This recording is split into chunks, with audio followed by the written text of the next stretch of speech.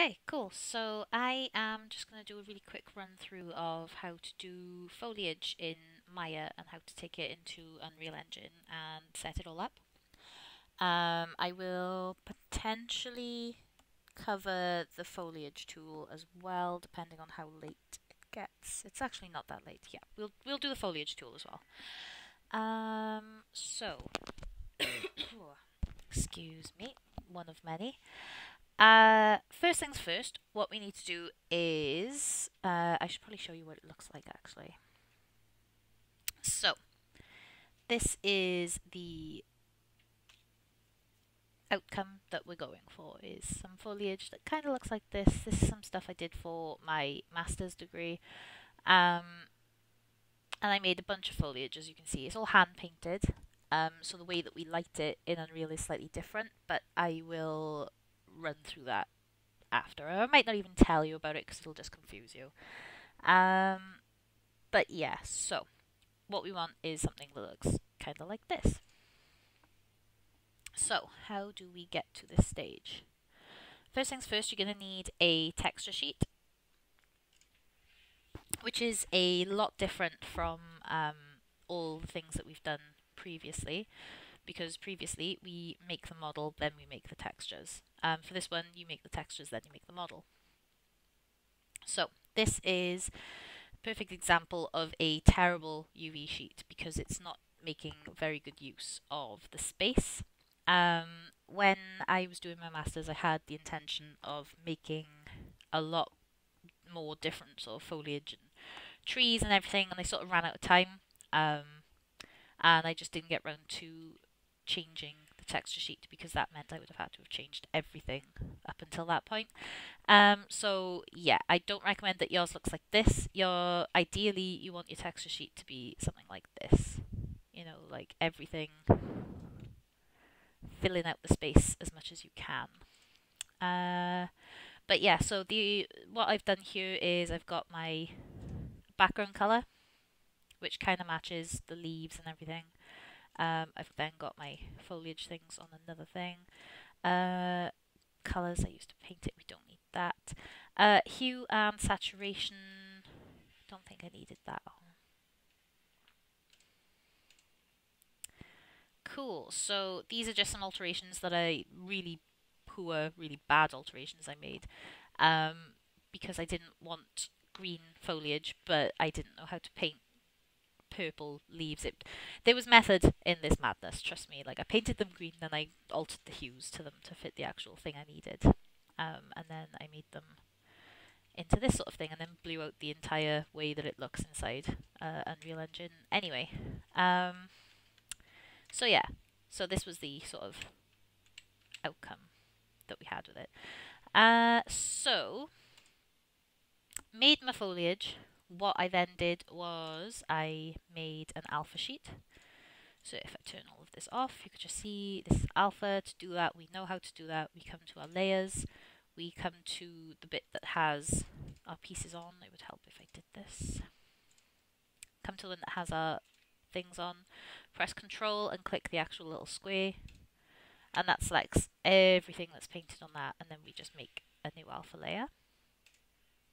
And then I have saved this out as a PNG or a Targa. I believe I've saved mine as a Targa. Let me just double check. It's this one, a TGA file. Yeah, so I saved mine out as Targas. I think that's because when I take it into Maya prefers Targas. It recognizes the opacity on Targa files rather than PNGs. That might have changed now with the updates. I'm still using 2018. But at the time I did these, it had to be Targa files. When you save it out as a Targa, save as, do this again just to show you. It will ask you, do you want it to be 16, 24 or 32? Make sure it's 32, the highest number, otherwise it just won't work for some reason. I couldn't explain it to you, but yeah. So, once you have done that, check my phone, nothing important, we are going to come into Maya.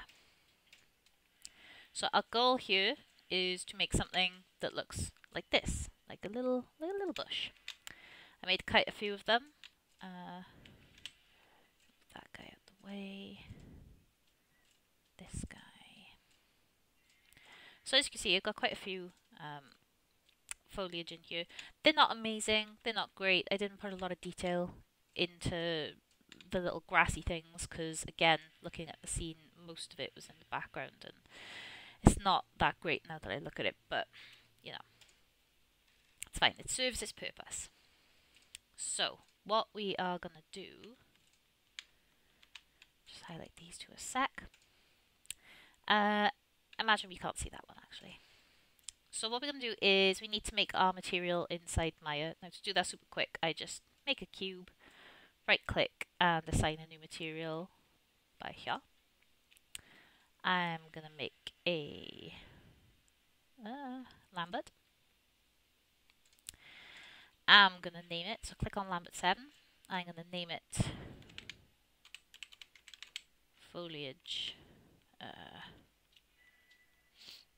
class, because I've already made a test. So we'll call it Foliage class. So when we change the color of Foliage class, yeah, it'll change down here. But what we need to do is go from color to a file. And then we need to find our target that we've done. So the difference between a PNG and a target here is that the PNG won't show the opacity. We'd have to go into Hypershade. We'd have to go into Hypershade to do PNGs, and I can't bother to be hooking it up. Whereas if we use a target, it recognizes the opacity straight away, which is quite nice. So we're just going to open that. And as you can see, that cube now has Foliage class on it. That's literally just so that I can make the material without opening Hypershade, because I can't be bothered to do that. So what we do now, I'm just going to make a little plane. I'm going to scale it up. I'm going to drop this down to like 3, and then this to 2. And I'm going to right click and I'm going to apply the Foliage class to it. So, I'm going to open up my UV editing now. So as we can see, this has now applied it to the entirety of it, but we don't want it on everything, we just want it on here. So this is really easy to do. We're just going to UV shell. And we're going to do this. I want these to be like this, so we're just going to do this. And we're going to resize it. And this will make sense and it will look good in a moment, I promise. So with it like that, you can see over here, it doesn't look great. So we are going to object mode. Just going to scale it so that it sort of fits the right thing. Scale it down if we need. Once we've got like a basic outline of it, and what we can do now is taking our vertex and whatever, so we know we need to sort of bring this in a bit. It's going to skew our UVs, but we know sort of where we can put it. So this will make sense in a moment. I promise. So this is just my way of doing foliage. Again, there are probably other ways, better ways of doing it, but you know. With that, we'll come over here and we'll control U. Can scale it down.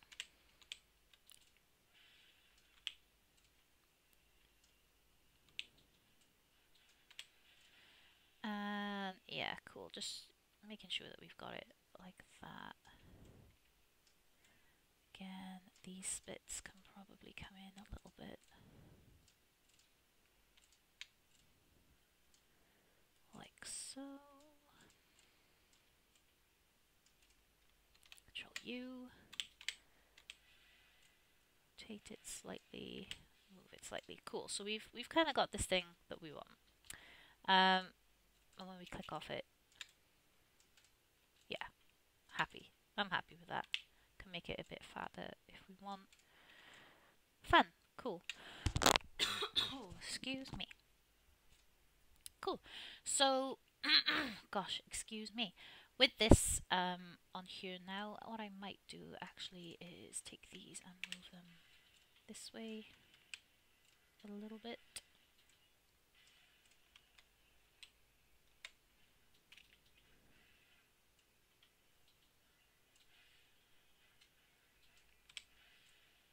Yeah, it just makes it look a bit nicer. And what I can then do, so I'm happy with that. I'm not gonna do much more with that. I'm gonna come back to standard and I'm gonna vertex select these. I'm gonna bring them up slightly.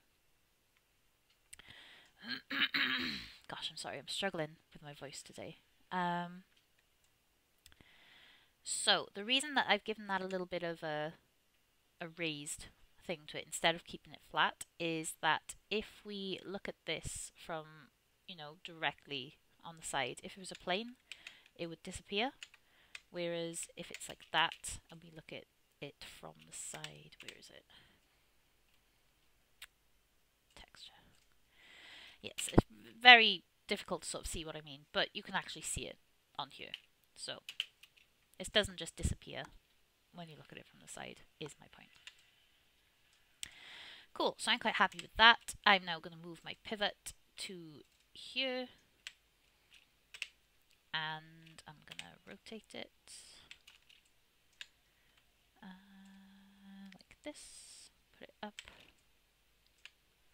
Probably a little more. Cool, and I'll put one here. Control D. Put one here. Control D. Put one here. Scale this one down, and all I'm doing is just making a little bush from it. So D, E. I think I'm gonna combine these guys first so that I can do it like this. Cool, fab. I'm happy with that. Might want to put a couple of little ones down the bottom, but for this example, I am completely fine with that. So I'm going to combine that. And very important, I'm going to put my pivot point at the bottom. And I'm going to put it to 0. We can drag it to 0, or we can just put this to 0 over here. That just means that we're in world 0.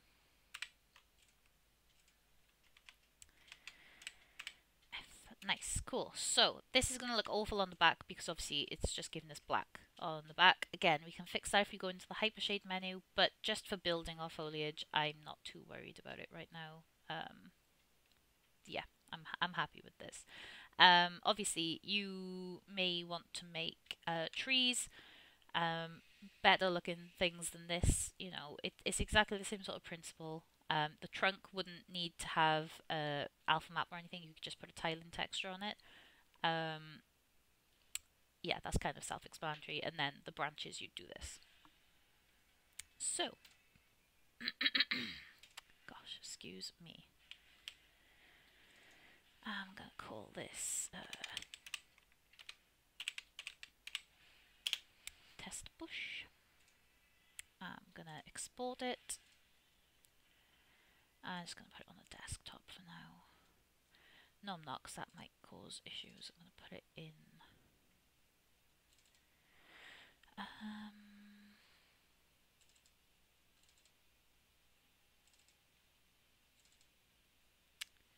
Oh my gosh, there's just so much. There's just so much. Yeah, in here is fine.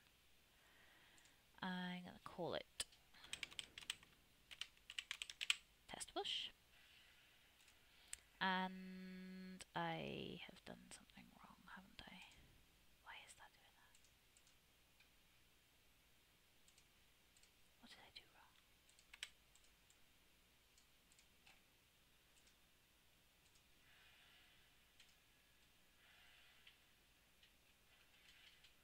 Okay, can't be bothered to figure out what I'm doing wrong. I'm probably just being an idiot here. But you would export this out as an FBX, and that is going to give you something that looks like this. It's a good job I did this earlier. Where is it? Where is it? The Arcana FBX Foliage. is probably called bush 2, isn't it? Probably. Cool. Anyway, so in Unreal then, what we're going to do is I'm going to take this. So you'd save it out as a FBX 3D object, whatever you want to save it out as. I'm just going to call this bush 3. Actually, no, I'm going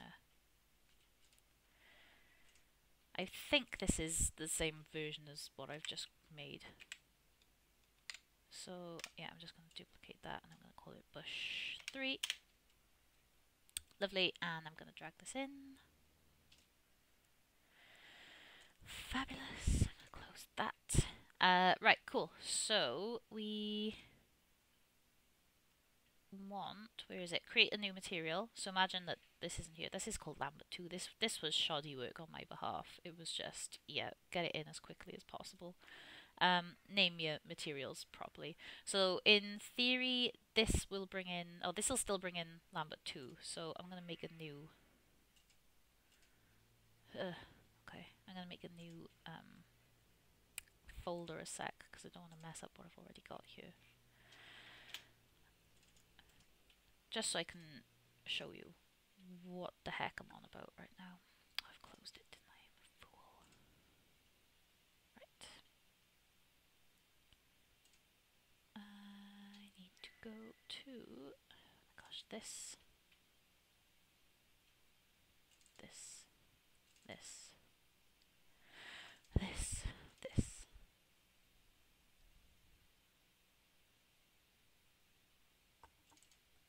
and this. Right. Push 3. We got there eventually. Right, I'm going to bring this in. And I'm going to close this. Fab. So, we need to create new materials. We want to import our textures. The only way we can untick this is that if we put do not create material and then don't bring the textures, but we want it to. And I think absolutely everything else is fine. Just going to press import. Cool. We had a clash name. That's fine. It doesn't matter. So, by default, we're going to look at this and it's not going to be working. Okay? So, here's our static mesh. If I drag it into the scene, you can see it's kind of there, but it's not really working. So, we need to fix that, which is fine. I'm going to open up this. Please. Thank you. So, first things first, I'm going to delete the second one. We don't need the second one because we can just plug our alpha into this. We're going to plug it into opacity mask rather than opacity. And we're going to change our texture thing here. By default, it's going to go to translucent. I feel that is because we've added a target to it and it's recognizing there is transparency when it comes from Maya. We just want to change this to masked. Something else I like is we'll change it to two-sided. So that means no matter which side of the globe thing you're looking at, you'll be able to see it. And one final thing I like to do, specifically for my workflow, because I use hand-painted textures, is that I create a constant by holding down 1 and just clicking. That's how you make constants, or a numeric value or something. I plug it into the roughness and then I change it to 1 because I don't want it to have any lighting on it. See, right now it's when you first look at it, when it's 0, when it decides to load up, it's really shiny. I know there's not enough on there whether you can see it or not. Yeah, so you see that's kind of like shining, and we don't want it to do that. I want it to be nice and matte. So I press that, wait for this to catch up, and then yeah. Fabulous. Cool. So I'm happy with that. I'm going to press save and then wait for it to catch up. Lovely. Minimize it and then we look at this lovely bush that we have here. And it's got the textures on it. Again, it looks slightly different to how it should inside Maya and whatever. That's because I've got some weird processing stuff going on inside Unreal Engine. But yeah, this is kind of how you do it basically. And yeah, that's pretty much that. So that's how you create foliage for a start. And again, you can apply it to absolutely anything, whether it's a bush, whether it's ivy, whether it's like, I don't know if you can see it, but in here we've got little floating leaves. These guys. That's a particle effect, which I can't click because it's particles. That's using the same sort of technique as this.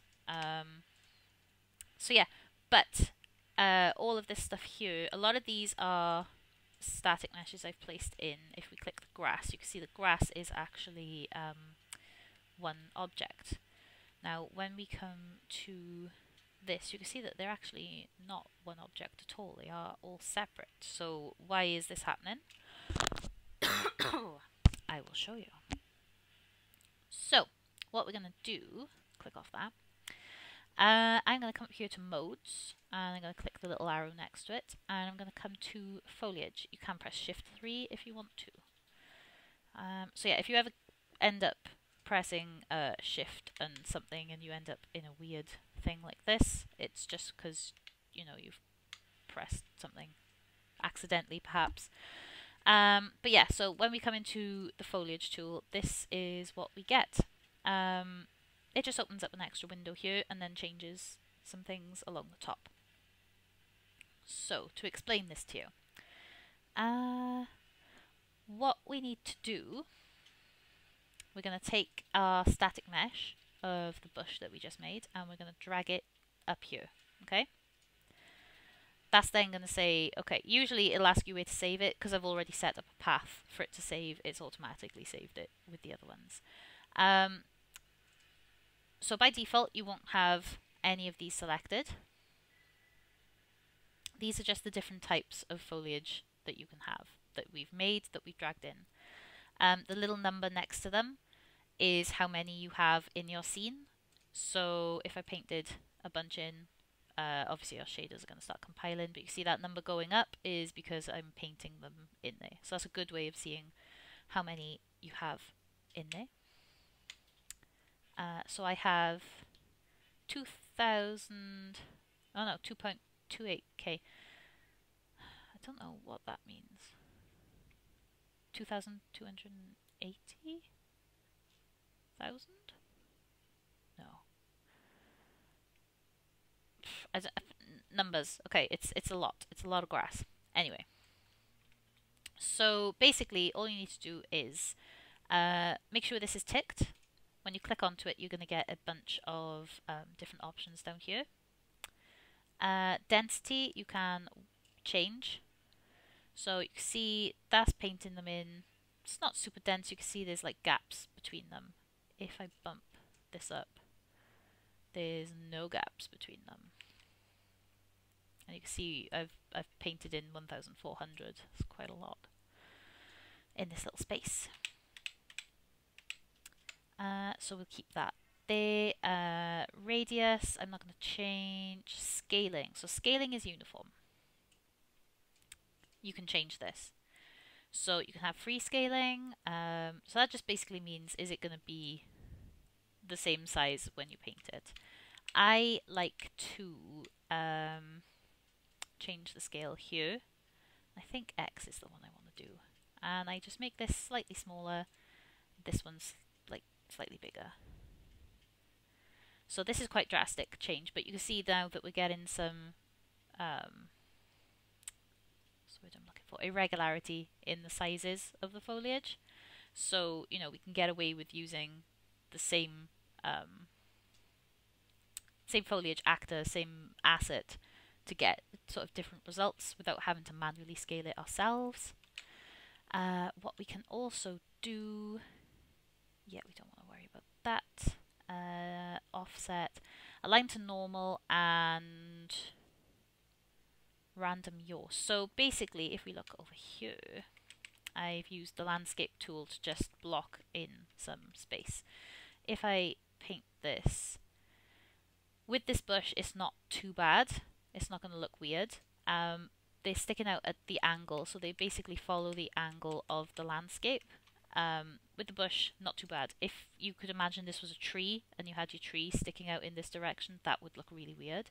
So to do that, we just, I believe, we turn on align to normal. Let me just double check. Yeah, so you see they're now growing. That one still looks kind of weird, but you know, they're more upright. If I zoom in. No, actually, yeah, that is growing straight up. Yeah, so that is now going up, and that is what you'd want to do with your trees. But everything you do to this one won't happen to anything else. So if we look at we've got align to normal switched off on this one. If we come over here and tick this one on, align to normal is still on. So you can change them however you want, depending on what it is you want to do, the desired outcome. So if, for example, then you have painted in a bunch of foliage, to make the thing bigger you use the squiggly brackets. I'm not sure what they're called. They look like sideways mustaches. You use those to paint in. I think it's the same in Photoshop and ZBrush to scale your brushes. So yeah, for example, we've painted in this, we're happy with it, lovely. How do we delete this? So we can go to erase. Erase would delete everything within the size, or everything within the little dome that we have. Again, that's only going to affect what we have here. So say I had these two and I painted them in. You could paint different types of foliage at the same time as well, which is super useful. And then I only want to delete the grass from it. We just tick that off, go to erase, and erase the grass. Get rid of it all. There we go. Lovely, lovely. So that's how you erase. Fill, I have not used the fill tool, and this is potentially going to break my PC, so we won't do that. I assume, we'll try that at the end, but I assume it's just going to fill the entire landscape with grass. Seems dangerous, so we won't. Oh, excuse me. Fab. So turn that one off, put this one back on. What we can do is place single instances of it. So does this like that. The benefit of doing it single is for more control. So say we were dressing the scene here, minus that one there, and you didn't want to just grab your paint and try and get, you know, if I make this brush smaller a sec. Say now we knew we wanted to place a bush here, instead of pressing the paint tool and trying to redo it over and over and over, we can just press single and click it like so. What we can do as well is come to select, and we can select individual instances of this. We can move them, we can change them if we need to. We can lasso. Doesn't work the way I thought it worked. I very rarely use the lasso tool. So, okay, deselect. Okay, cool. Yeah, okay, lasso makes sense actually. So yeah, you just paint over it to select them rather than deleting them or whatever. That's interesting. What else do I need to show you? Actually, you know what? I think that's pretty much it. I don't know what that means. I've never had to use that. Reapply current settings to foliage instances. I think if you make changes in here, it'll change it, the ones that already exist. Move the selected foliage to the current level. You don't need to necessarily worry about that. If you're using different levels in here, that might help. But other than that, yeah, wouldn't worry too much about it. So what I would like to talk about very quickly is why do we not just put them as static meshes into the scene? So if I come out of this a second, come to select. So a bunch of these I've done as static mesh. I did that. They're not very high poly. I think they have like 16 polys per bush because they are just two planes next to each other. They look quite detailed, but they're literally just X's. Like if I zoom in on this, you can see it's just two planes together with opacity on it. So actually that would be 1, 2, 3, 4, 5, 6, 7, 8. I think they're 8 verts, so they're really low poly. They're two faces basically. But they look quite decent when I put a bunch of them in there. I placed those because I was very particular based on the concept art I was following, and using the foliage tool was just taking longer than I needed it to take. But the grass is all using the foliage tool. The reason I haven't placed the grass as static meshes is because, one, that would have taken absolutely forever, and two, I believe the reason behind it is that Unreal Engine will render each grass piece individually as like one thing if it was static meshes, and that would take absolutely forever. It'd have to build the shaders for all of it, and it would just take forever. Whereas when it is foliage, it builds it all as one object at the same time. It's just quicker and it's easier to sort of manage. I believe that's the reason behind it. That's what I've always thought. And it's just better to use the foliage tool in general, especially when placing lots and lots and lots of them. That's the main thing I wanted to cover with this. Don't think there was anything else to do with foliage that I needed to cover. As always, make sure you are keeping your folder structure nice and neat. Like I said, this was from a few years ago, so it's not ideal. I don't know what this is. I don't know why there's a Lambert 1 in the levels. So yeah, make sure you're keeping your levels nice and neat, and whatever. And something I think I may show you at some point is the sequencer. I'll show you how to do cool little cutscenes that fly through like this. We may do something like that for this project. It depends. It depends if you guys want something like this. So yeah, if you have any questions, let me know. I apologise for the state of my voice. I've just had this cough all weekend. It's not COVID, but it sucks. So yeah, sorry if I sound a bit rough. But yeah, if you need anything, let me know.